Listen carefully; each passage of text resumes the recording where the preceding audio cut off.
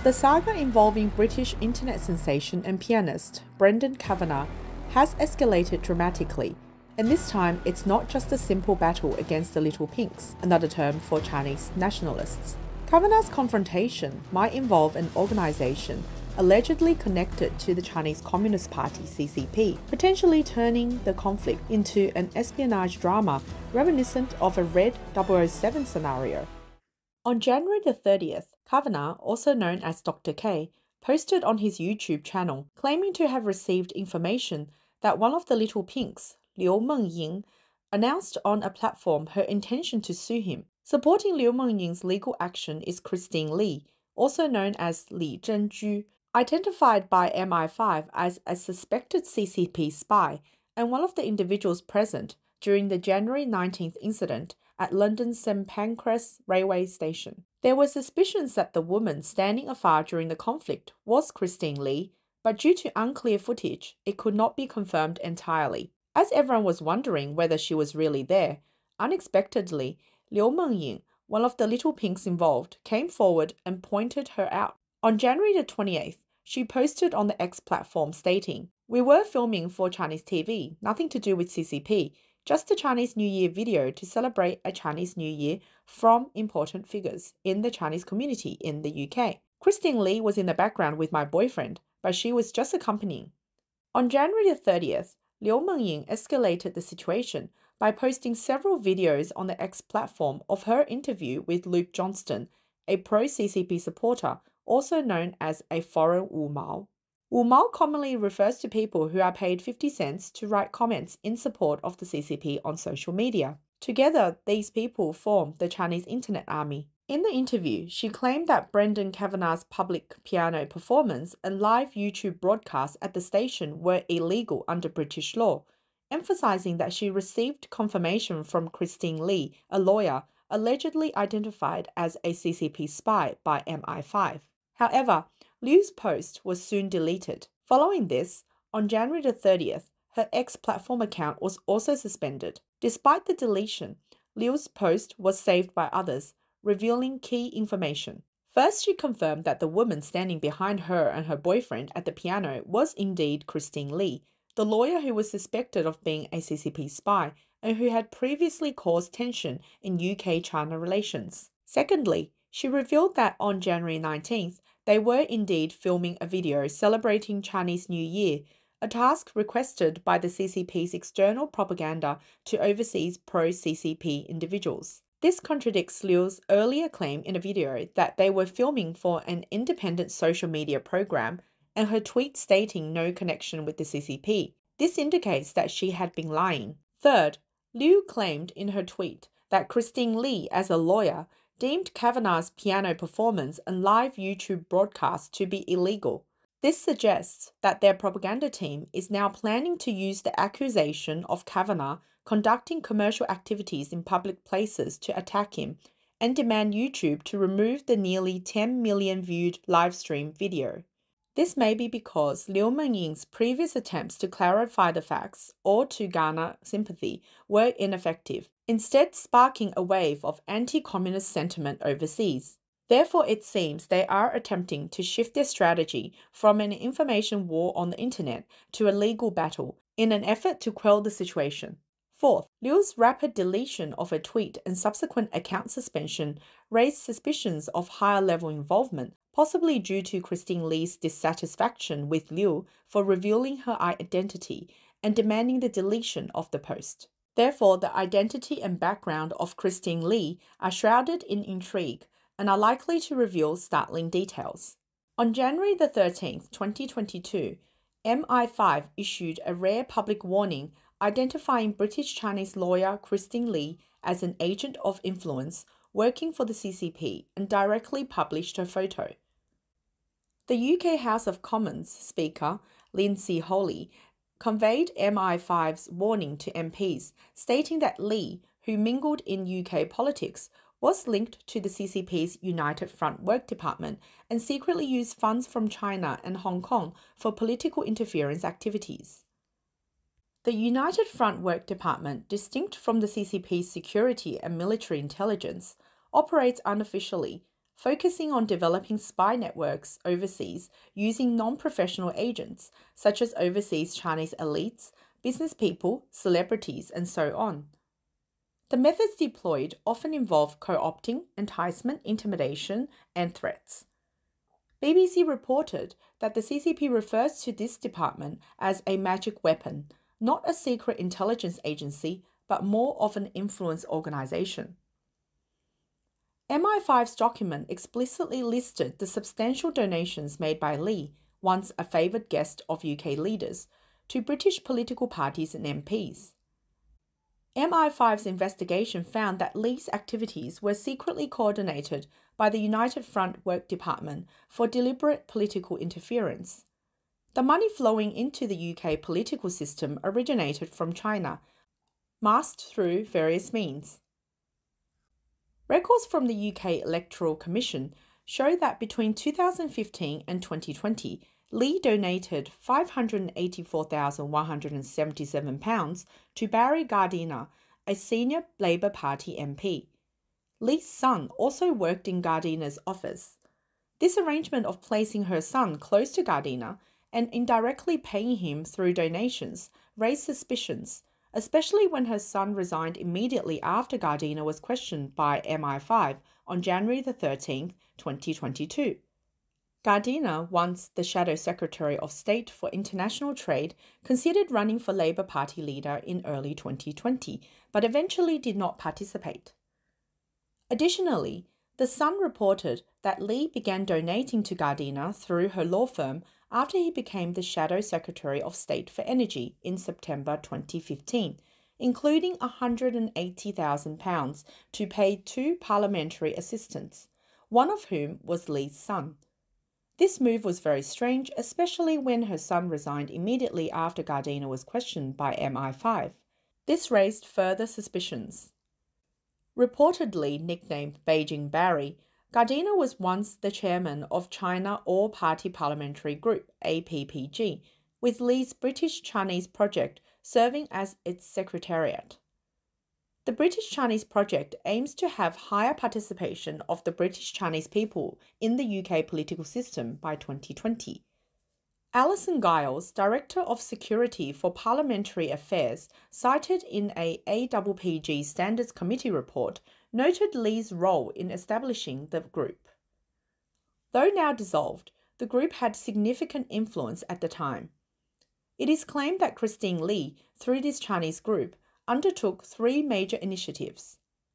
The first was on the business front, where Lee assisted Chinese companies in participating in the bidding for UK nuclear power stations, as well as facilitating strategic collaborations between Huawei and British telecommunication companies.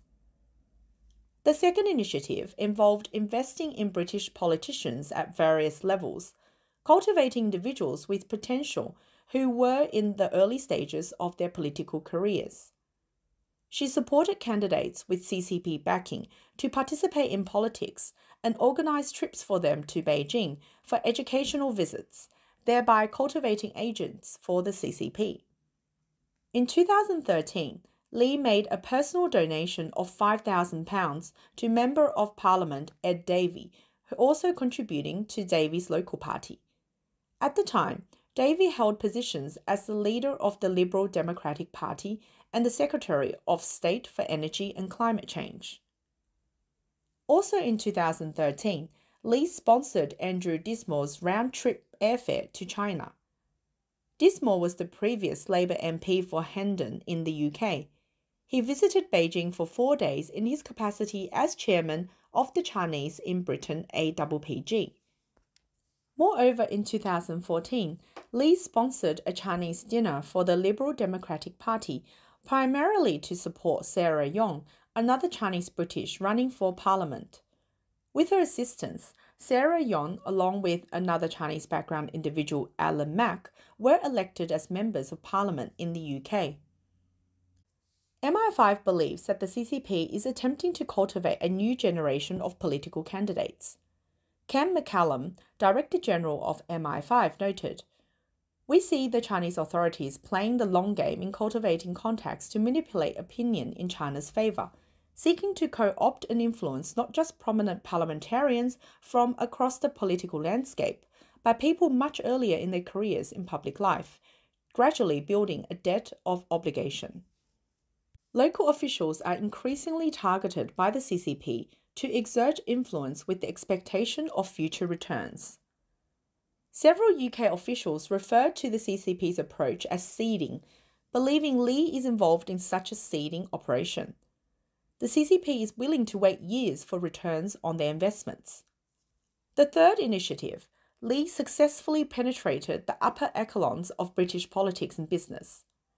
In 2006, through the British-Chinese Project, she pushed for the political participation of Chinese in the UK, claiming to represent the interests of Chinese in Britain and promote diversity in British society.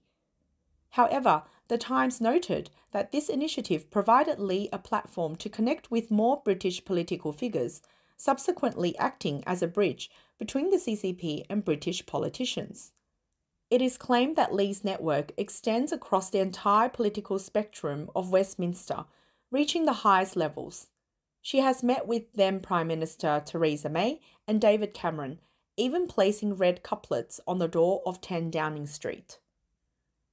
Additionally, MI5 pointed out that Lee's engagement with senior and junior MPs aimed to advance the CCP's agenda in UK politics, challenging voices questioning the CCP on human rights issues. MI5 especially warned anyone interacting with Lee to be mindful of her affiliation with the Chinese state and remit to advance the CCP's agenda, accusing her of seeking to covertly interfere in UK politics. Lee has a few other roles which raise more suspicions. Public records show that in 2008, she became the chief legal advisor to the CCP's embassy in the UK, providing legal services to the embassy. As Lee's ties with the CCP deepened, she was appointed as an overseas legal advisor by the CCP's State Council Overseas Chinese Affairs Office. In 2018, this office was integrated into the CCP's United Front Work Department, making Lee a member of this influence agency. During Xi Jinping's visit to the UK in 2015, invited by then Prime Minister Cameron, Lee was present as a special VIP guest, meeting and taking photos with Xi. She also attended a lecture by former head of the United Front Work Department, You Chuan, expressing her desire to help the world understand China. In 2019, as a representative of overseas Chinese, Lee was invited to the CCP's National Day celebration, smiling broadly in the front row and shaking hands with Xi Jinping and previous Premier Li Keqiang and others. According to the Times, in 2020, Lee attended a banquet hosted by the CCP's embassy, where she criticized Western countries, including the UK. Her criticism came amidst severe repression by the CCP of Hong Kongers' pursuit of freedom, leading to condemnation from Western nations. Additionally, official CCP media frequently reported Lee's attendance at various political events in Beijing. For example, in December 2018, she attended the 40th anniversary celebration of reform and opening up in Beijing at the invitation of the United Front Work Department. In December 2017, she attended the establishment conference of the Overseas Chinese Affairs Office Legal Advisory Group, sharing her experiences in political lobbying and the Belt and Road Initiative's business opportunities and legal aspects. She openly admitted that influencing public opinion to protect the rights of overseas Chinese in the UK was her goal in political lobbying. In 2013, the People's Daily online UK channel featured a special column for Lee. In 2009, she attended the Chinese People's Political Consultative Conference as a representative of overseas Chinese. These activities suggest that Lee is not only an overseas agent for the CCP, but also appears to be an undercover member of the CCP in the UK. Intriguingly, despite MI5's awareness of her questionable activities, they have been unable to secure evidence against her for years. A BBC report noted that MI5 officials have been investigating whether there is sufficient evidence to charge Lee with any criminal offence, but to no avail, highlighting the covert nature of her infiltration. Eventually, MI5 had no choice but to issue a public warning to Parliament, explicitly naming her as a CCP influence agent. This move was to counteract her influence. However, Lee retaliated. In July of last year, Lee formally sued MI5, alleging human rights violations and seeking compensation and vindication. Today, Lee still lives freely in the UK, continues as the chairman of the largest Chinese law firm in the country, and maintains her influence in British politics on behalf of the CCP. Additionally, understanding Lee's background sheds light on another mystery: why the group of nationalists initially interacted amicably with the Pianist before suddenly becoming confrontational. If one watches Kavanagh's full live stream, they would notice that before the conflict, one of the individuals involved, Adelina Zhang, the lady in red, and Newton Leung, who later became famous for saying "don't touch her," as well as another male pianist, were initially indifferent to Kavanagh's filming and even interacted amicably. The man even played a piece on the spot. Everything seemed harmonious at that time. However, the situation dramatically changed when Liu Mengying approached Kavanagh, asking for the deletion of the video. Newton Leung's expression turned sour, including Adelina Zhang's, both demanding the video's deletion on the grounds of portrait rights infringement. What followed was Leung's now globally famous "Don't touch her." Don't touch her, please. The sudden shift in attitude among these major propagandists appeared to be the result of Christine Lee's arrival on the scene. The supposed need for secrecy around their filming was just an excuse. The real secret was Lee, who couldn't appear in Kavanagh's footage. Lee's presence significantly altered the nature of the incident. It seems that because of Lee's special need for secrecy, Liu Mengying and others confronted Kavanagh to delete the footage.